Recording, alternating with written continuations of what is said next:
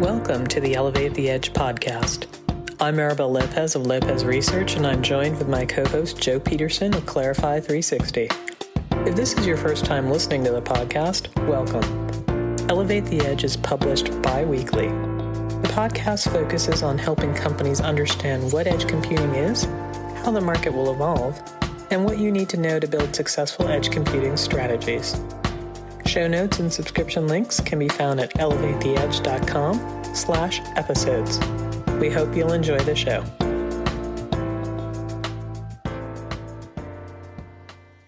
Hi, thank you so much for joining the Elevate the Edge podcast. I'm Joe Peterson. I'm the Vice President of Cloud and Security for Clarify 360, and I'm here with our amazing guest, Joanna Newman. Hey, Joanna. Hi, thank you so much for having me, Joe. Oh, we're lucky to have you. Thank you.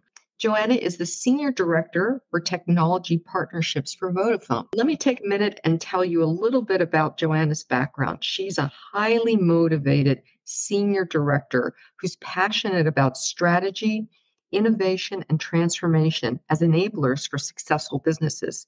She's had the pleasure of working globally, 4 continents and counting, delivering big portfolios of world-leading innovative capabilities to enterprise and consumer technology and telco markets, as well as digital transformation initiatives to migrate to Agile, DevOps, and the cloud. Welcome, Joanna. Thank you so much for having me, Joe. It's a real pleasure to be here. So today we're going to talk about the real impact of mobile edge computing. Let's dig right in. The global mobile edge computing market size was $732.9 million in 2021, and it's projected to be $1.9 billion with a B by 2030. What are some of the factors driving almost sort of a tripling of growth in an 11-year period? Yes, and that's a great question. And one of the things about edge computing is just the speed and pace and scale at which it's growing, which is reflected in those numbers. So really what will help deliver that is 3 elements. So the first is that the broader adoption of edge in manufacturing facilities and other industries that delivers ultra low latency use cases that have not been available before, really delivering value and new capabilities for businesses, which can lower costs, increase revenue, do both, abstract costs out of the organization, et cetera. So the first one is about the scale of the adoption of those use cases in those types of situations for on-premise edge computing. The second is the maturity of the wider ecosystem. So at the moment, the ecosystem is very healthy. 700 plus million is not to be sniffed at for a year. But the ecosystem is itself developing and maturing as well. So when Vodafone won an IBC award for a champion, which demonstrated an end-to-end use case of location-based XR, so that's AR and VR together, for a game called Hado. If you've never come across it, take a look. It's the fastest growing esport in the world at the moment. It actually took 8 different companies to demonstrate that end-to-end use case because the ecosystem is still a little bit fragmented. So one of the things that will deliver that growth is actually that ecosystem maturing. And the third one is for new use cases to come online. At the moment, what we're seeing use cases that are being provided on-prem because of the capability of ultra-low latency responsiveness that help in visual inspection, that helps in worker safety, helps in augmented reality, et cetera. But there are new use cases that haven't even been developed yet that will really take advantage of the technologies that edge computing provides and the connectivity and capability that mobile networks already provide that will bring us new use cases that we can only perceive of at the moment. And those are really the 3 ingredients that together will deliver that or even higher. Now, some might come faster, some might come slower, but those are the real ingredients to help deliver it. I believe absolutely what you're saying about the ecosystem. And I think that some of who ends up in the ecosystem is actually going to drive different product adoptions. Would you agree? Absolutely. And it's about the maturity of that ecosystem as well as the little fish get eaten by the bigger fish, et cetera, to produce those capabilities so that they can all work in an end-to-end way. And one of the things that Vodafone's focusing on is an edge innovation program that we've operated for more than 2 years now. And there's other organizations globally that are doing this as well. It's not just us. And the Edge Innovation Program allows companies to come to us to say, help, I want to make this use case work. Or, hey, I can deliver an element of a use case, but I'm looking for how I can help prove it end to end. So we work with both sides. It's a platform strategy. We work with both sides to help create those use cases that can be demonstrated end to end.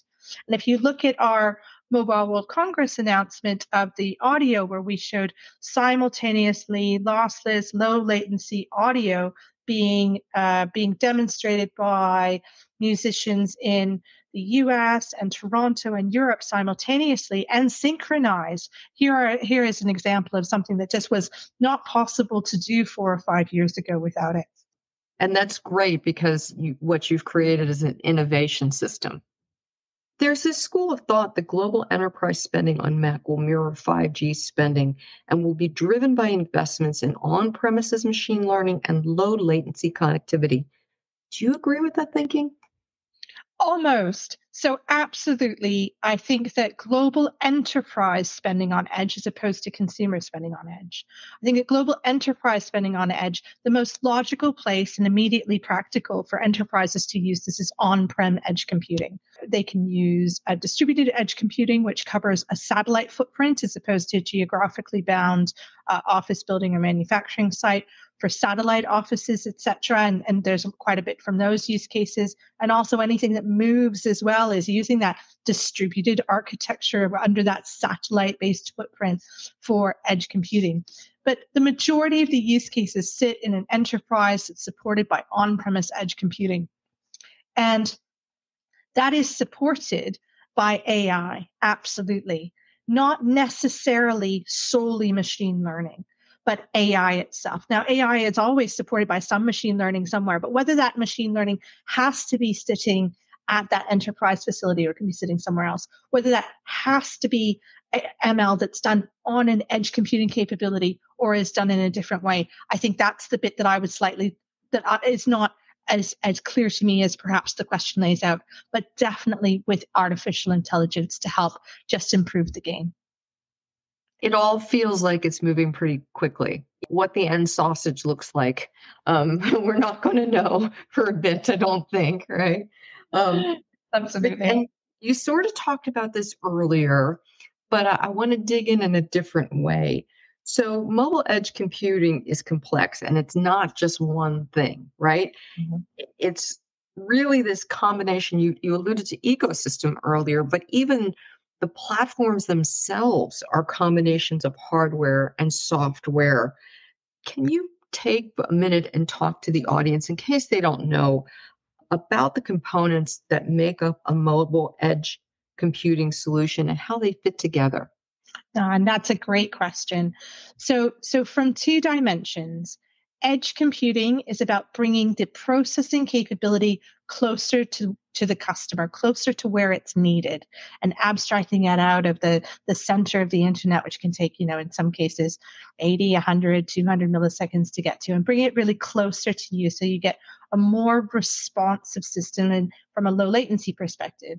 To provide that, obviously, you're providing compute. So compute sits on hardware, but that hardware also needs software to be able to support those compute capabilities that typically run in a cloud scenario. So whether it's a public cloud scenario that we all know, so AWS or Azure, or even the Google Cloud, or it's a private cloud like Red Hat, like OpenShift, or IBM, for example, or it even could be a local cloud that you're supporting using some of those capabilities as well. The fact is that the computing sits close to the customer, and that's the perspective from which edge computing really sits. The other thing to call out is that edge computing can sit in different places. So my phrase is that there's 6 that I know of, and I'm always confident that a 7th's being invented at some point. So you've got You've got edge computing on the far edge that typically sits in remote locations that are very data intensive, does its computing there, and then farms up its outcome in a semi-regular periodic component. You've got on-prem edge computing that I've talked about a few times. So sitting in that manufacturing facility, sitting in that industrial site, for example, blanketed with connectivity provided by a private network of one form or another that can sit right there. There's also edge computing that's integrated into the mobile network that allows me to support, regardless of where you physically happen to be. If you're under one of the cell towers within the footprint, you'll receive that low latency when using that application if it's sited in the right location. So I think that when we talk about edge computing being complex, it's both from where that edge computing actually sits across that paradigm from far edge all the way to the network edge, but also what it's made up of. And essentially, it's about bringing that compute closer to the customer and the use case that needs it. Thanks. That makes a lot of sense. And thank you for laying it out that way. So in tech, we live for new terminology. We do. I think it's something, we're all waiting for a new shortening of some technology to drop into a couple of letters, right? Yeah. And to get ready for this, I was learning about mech architecture. And from your background, I know you know the answer to this question. So help me out here. We've got a host, a platform, a manager, and an orchestrator. What are those? And again, that's a great question as well. And it's important to note that not all are present in each type of iteration of edge as well, irrespective of where that edge happens to sit. But in broad brushstrokes, you have your compute that hosts the workload, and that workload is powered. Obviously, that workload is powered by some sort of hardware that has a host operating that hardware, ensuring that resources are available to that workload to be used at that time. There could be a platform manager or a hypervisor that allows multiple workloads to operate, sharing those resources, in the traditional NIST cloud principles there.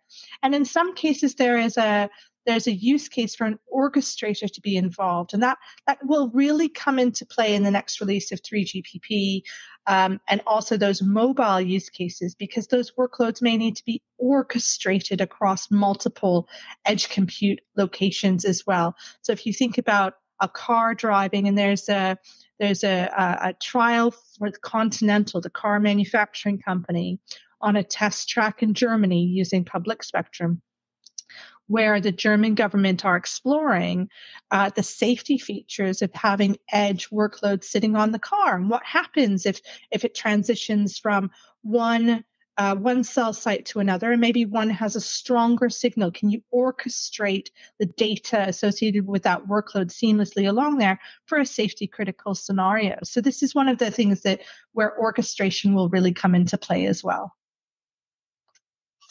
I can see that. And I can see, that makes things really real. You don't want to be driving and have a situation with your car, right? All of a sudden, you just don't have the ability to communicate, for example, right? Because it's not working. Yep. So yeah, things just get real. They come out of the lab, and then all of a sudden they're part of our daily lives. Yes, and just to elaborate a little more on the car scenario, it's not necessarily focused on how the car operates itself. I mean, obviously, that self-driving car initiative and the Jetsons, et cetera, is something that people want to do, and there is some progress being made toward that. But what this trial is about safety critical information to prevent cars from interacting with each other in an unplanned way. So it's not about the car itself not operating when you're sitting in it. It's about ensuring that there's safe stopping distance between cars, that you can receive traffic alerts if there's an accident ahead, et cetera. So it's that perspective on safety as opposed to from the driver out. It's more from the external environment in. I love the notifications, and I just got a new car, and I've got to figure out how to turn the lady off that talks to me, because she's telling me about winter storm warnings that are 24.1 miles away as I'm driving in Southern California. So, maybe I've got a little bit too much technology going on in my new car. I don't know. So let's talk about something super fun, the metaverse. Now, some would say the metaverse has emerged as the next generation of the internet. As you put on your thinking cap and look into your crystal ball, because I know that you've got both of those things, right? Talk to us about a mech-enabled metaverse and what that might look like in the next couple of years. How cool.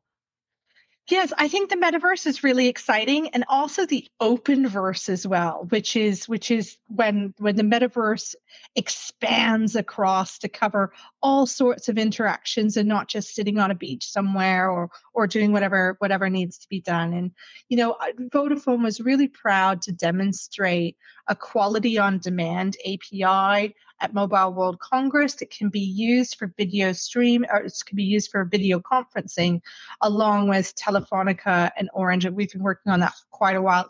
It's an enormous achievement to be able to synchronize across different networks to ensure that calls like this one can be done in a more low latency way. So I'm not sure quite about the timeline over the next couple of years, but I think you'll see a lot of new metaverse use cases and lots of metaverse experiences coming out that will take advantage of the low latency, or in some cases, ultra low latency capabilities that an edge provides.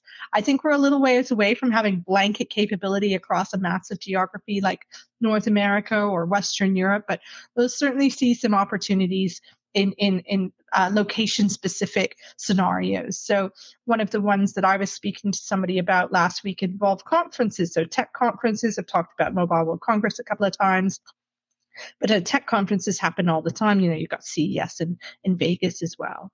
And would it make sense to do something that suits the metaverse for an element of that? So maybe one of the halls is metaverse enabled, et cetera, from a low late. And then all of a sudden you've got your compute close to be able to deliver that, and you can sandwich that together. Whether that will actually happen within a couple of years or not remains to be seen. But that's just an example as to how the metaverse and the edge use cases can really come to life together. In a more serious way, the open verse and the metaverse will require a lower and lower latency capability associated with them to be able to really thrive. And of course, edge computing sits on that. The question is, where is the money to pay for it? And I'm not sure that anybody's answered that question yet for how that'll be delivered. Yeah, it's got to be commercially viable, right? And so you make some really good points there. It'll be exciting to see how it unfolds. Oh, absolutely. Yeah, it'll be fun. So we always wrap up the podcast with asking you a fun fact. So what fun fact can you share with us today, Joanna? So my fun fact is, and I've actually been there, that there used to be 2 countries in the island of Australia.